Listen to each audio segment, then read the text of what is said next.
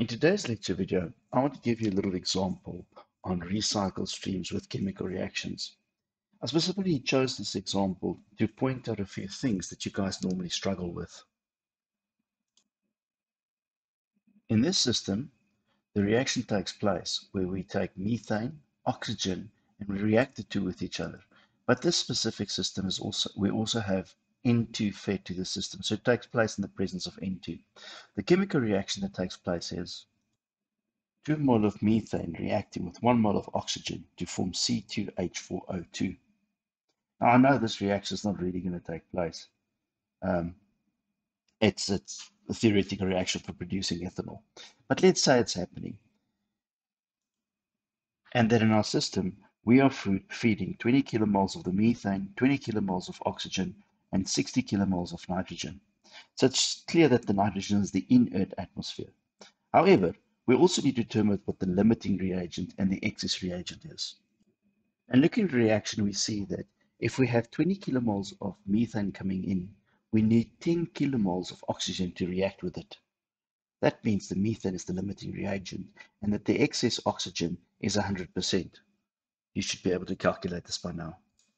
Now let's look at a mass balance problem with a recycle stream where we take this reaction into account.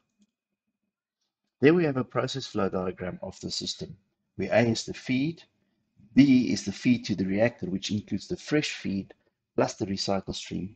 C is the product from the reactor. D is the product from the process. E is the split from C, and P is the purge. Now, in this specific example, I want to add a separator at this point between C, D, and E, where we separate the product from the unreacted material. Now, let's say this is a magical thing again, yet however, in this specific example, there would be a way to separate the ethanol from the other gases by, for instance, reducing the temperature. But there we have a magical separator. And in our case, this magical separator separates all the C2H4 that comes in to go out into the product stream D. We then also go to determine the composition of stream P and see that it only contains methane that's unreacted, oxygen that's unreacted, and the inert nitrogen that came in. So from this, it's clear that all the nitrogen coming in A is going out in P. Now, this is an important thing to understand about recycle streams and recycle stream with purges. Everything that comes in must still go out. So all the components that comes in must go out, bar what has been reacted or consumed in my chemical reaction and what is produced in my chemical reaction. So if I do an elemental balance, all the elements coming in, the same mass of that elements must go out. Now for the purge stream, looking at this, we can see that all the nitrogen must go out in my purge stream. So I have a tie component between stream A and stream P that I can use. Another thing regarding recycle streams and purge streams that I frequently get asked is, how does this work?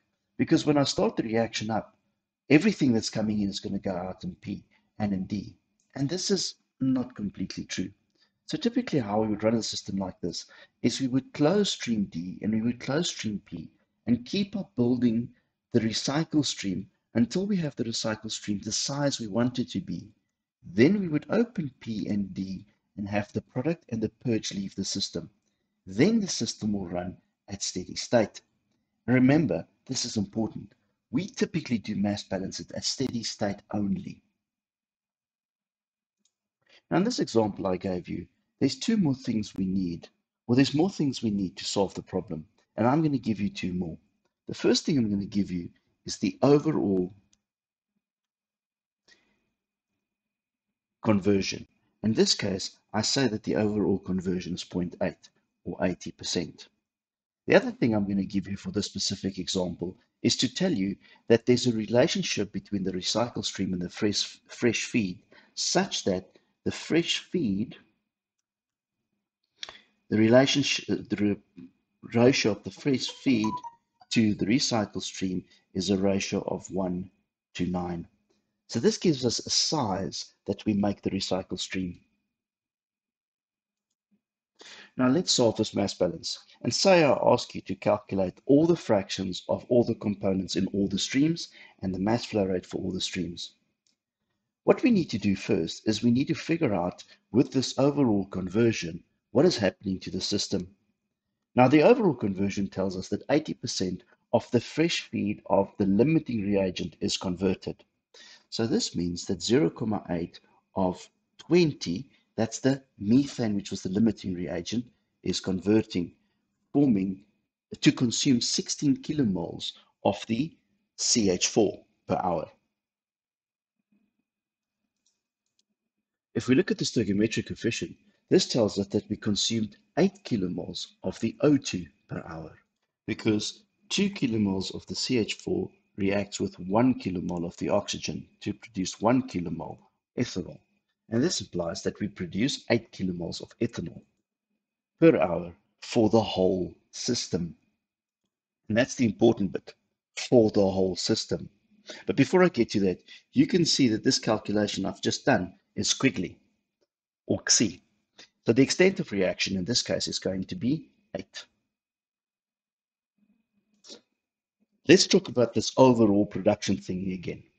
I told you that the overall conversion is 80%. So 80% of the fresh feed is converted.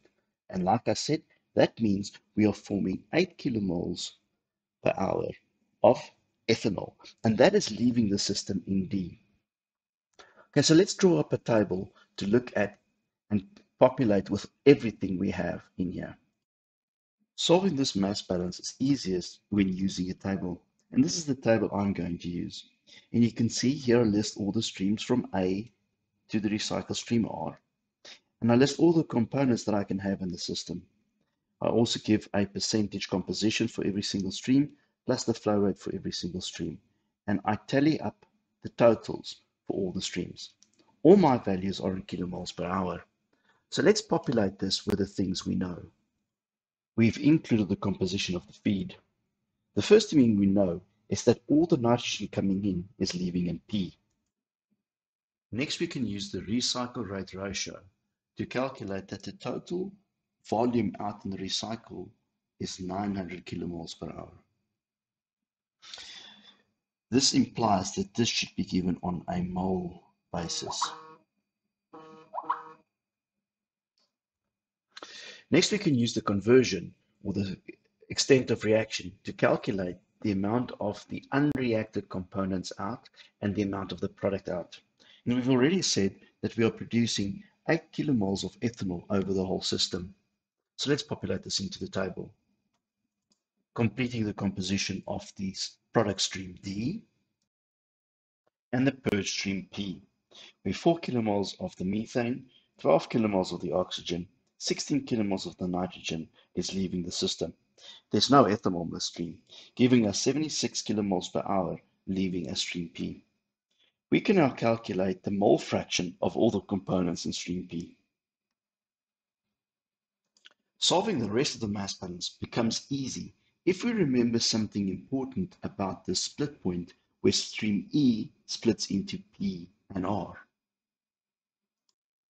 And that is that the composition of streams E, P, and R should be exactly the same, seeing it's a split point. So if we've calculated the composition of stream P, then the same composition would be in stream R and E. Remember, we're not splitting any species around that split point. There's no mass being converted into any products or consumed in any reactions. This means that we now have the composition of stream R and also the size of stream R, which means we can calculate the number of moles of every species in that stream, which we can now populate. We also know that stream R plus P must be equal to stream E, seeing that stream E is split into R and P. We can now use this to calculate the size of stream E. And we can now calculate this and use it as a check.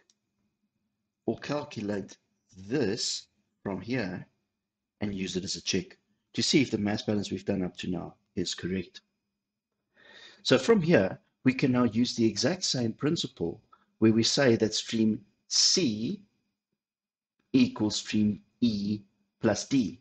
Although it's a separator, we know that the composition changes over the stream. The total mass flow rate in streams E and D must still be the same as streams C. Adding them all up yields this, and now we can calculate the percentage of every one of the components in the stream. We can also now calculate stream B by saying that A plus R equals to B. And populating the table, we have a complete mass balance. We have calculated the composition of every single stream and also the flow rate of every single stream. The other thing, last thing I want you to see from this is we can now, like I showed you last time, calculate the single pass conversion by looking at the conversion over the reactor. And you can see that the conversion over the reactor is much smaller than the conversion over the whole process. And it's related to this relationship, the ratio of the recycle stream to the fresh feed. I want you to go work this out on your own, since that I gave you all the tools last time. I hope this example helped. See you again next week.